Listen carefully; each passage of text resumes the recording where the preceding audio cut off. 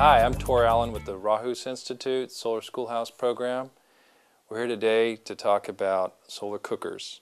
It's project number 5 and 6 in your Solar Home Guidebook. Solar cooking is one of those wow moments in solar education. The fact that you can boil water, cook food, and get temperatures over 200 degrees, all in a cardboard box, is pretty amazing. It also lends itself to numerous educational investigations looking at how conduction, convection, radiation all interact to provide high temperatures.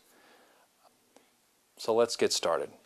The nice thing about pizza boxes is that they're all ready to go, and it's almost as if they were made to become a sun oven. So fold up the edges. And the next thing we'll do is cut a window in the lid.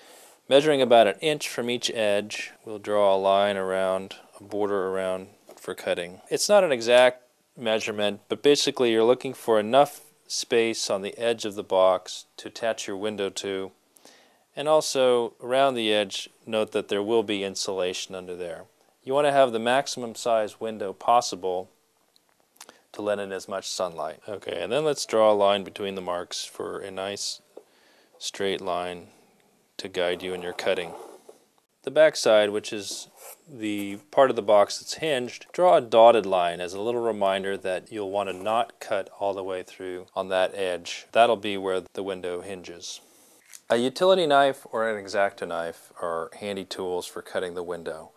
If you don't feel comfortable letting your class use utility knives or X-Acto knives, have some adult volunteers helping with this part of the project, or pre-cut the windows. Sharp knife will give you a nice clean cut. Continue on around the other sides. The back line we'll want to score a little bit to create a bend. That will give us a nice line and crease from which to bend the window flap. Okay, the next thing we need to do is place the window. And in this case, I recommend Reynolds oven bags. Not all plastics are the same. This plastic is a vinyl which can handle 400 degrees Fahrenheit. Some other plastics like saran wrap or produce bags are a different type of plastic that will melt at lower temperatures. So usually you can get a box of 2 bags. Each bag will make 4 or 8 windows for your classroom, depending on the size of the window.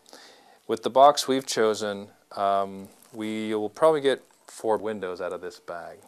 So now we've cut a plastic window out of the oven bag that will fit on our window.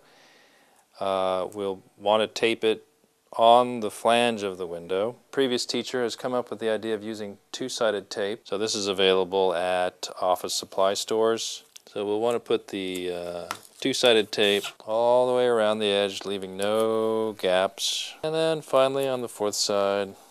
Now we have 4 sides of 2-sided tape. We're ready to put the window down. And you want to hold it nice and tight. Put it down. And rolling it along. Trying to minimize wrinkles, although you'll probably get a few.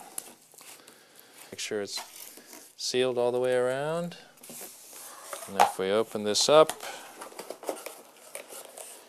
we have a nice window ready to go. Cardboard has nice insulative properties, keeping heat from flowing through. They have a lot of nice air gaps in between. By putting an extra layer of cardboard on the floor of the cooker, you'll be reducing the heat loss brought through conduction through the floor and to the ground where this solar cooker will typically be sitting on. So be sure to put at least 1 layer of extra cardboard on the floor of the cooker. Next, we'll take a piece of black construction paper and lie it on the floor of the cooker. You may want to tape this in place to keep it from moving around. So we've basically taken 2 pieces of newspaper, put them together for making one really long roll. What we're trying to do here is to create an insulation roll that will go all the way around the edge, the perimeter of the box inside of the window, and not leaving any breaks for air or heat to get out of. So we want to try to create a continuous insulative layer all the way around the edge. And we can use tape to keep the roll together. One piece kind of tape that we found very useful is this. It looks like packing tape, but it's something you can tear by hand. So you don't need that packing gun. You could also use masking tape. It's easier if we put the insulation on the lid rather than in the base. So it'll be on the inside of the extra lip of the lid. When we close and open it, it'll be a lot easier to get the lid open and closed. What we're going to first do is tape up the corners so we have something to attach the insulation to. So let's try to place this insulation in the corner, bring it around, and then we'll use some tape to keep it in place. Okay, we've got a roll of newspaper around the edge for insulation. Let's now try to fold this closed. Tucking the edges into the sides. And it seems to be snug. The next thing you want to do is look around for any kind of holes, and in the cardboard, plugging them up with a little bit of extra tape. These are potential leaking holes for losing heat that you've collected inside your cooker. We'll want to tape it on all the four corners as well.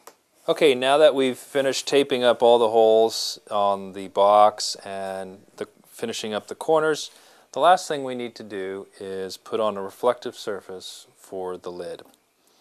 A commonly available material is aluminum foil, and you'll see that one side of the aluminum foil is very reflective and the other side a little more dull. So what we'll want to do is make sure that the shiny side is facing outwards. You'll want to try to minimize the wrinkles on this surface, because if the more wrinkles you have, light will be bouncing off in different directions rather than into the window and into your box. There's two ways to attach the foil to the lid.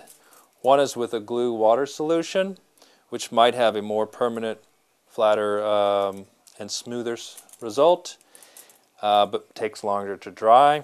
If you're in a hurry, you can use tape. Here today we're going to use some tape. So as you're attaching the foil to the surface, try as best as possible to keep the foil as smooth and with minimal wrinkles. It's nearly impossible to have no wrinkles, but try to get as few as possible. Okay, we're set. One of the things you might add is an oven thermometer. These are relatively inexpensive and will give you an indication of the temperature inside of your box. One thing to remember when placing the solar oven outdoors is you'll want to adjust the reflector so that you maximize the sunlight into the window. So remember that the angle that light hits a reflective surface is the same angle that it bounces off at. Another way to think of that is basically adjusting the reflector until you see more light reflected in the window. This is an indicator that the sunlight is indeed getting into your solar oven. To keep the reflector in the position that you wish, you can use one of these kebab sticks, taking a pen to poke a small hole in your box, and then a small hole in the reflector, and then adjusting it there and propping it up. You can actually have several holes on both the box and the reflector as you need to adjust the reflector. A few tips for a successful experience with your classroom. You'll have different degrees of quality of pizza box cooker. So things that will always work are that melting cheese for nachos and cheese, if you want to make English muffins with pizza sauce and cheese. If you have good quality cookers, you can try making chocolate chip cookies. That'll take a higher temperature to bake. You'll also want to try to use dark metal cooking surfaces inside the cooker. This will help absorb the heat and conduct it to the food you're trying to cook. If you're using aluminum foil or shiny pots, that will simply reflect the heat you're trying to gather. There are many ways to make a solar oven. In the guidebook, we show how you can make one with a shoebox. There are also commercially available sun ovens, and it's a great experience to have one of those with your class, cooking brownies, cooking something while you're making the pizza box ovens. Okay, here we have an example of a commercially available solar oven. It has all the components of the basic principles we've talked about. It has an insulated box.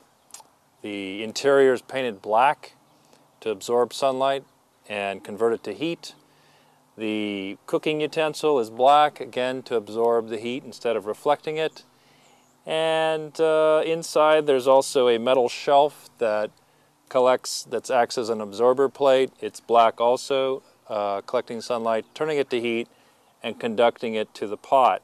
We have a piece of glass that lets the sunlight in and traps the heat inside. Outside the box we have extra reflectors that are set at a special angle to reflect sunlight into the window, thereby raising the temperature in the box. This solar oven can get up to 300-400 degrees, and which is more than enough to cook all sorts of meals.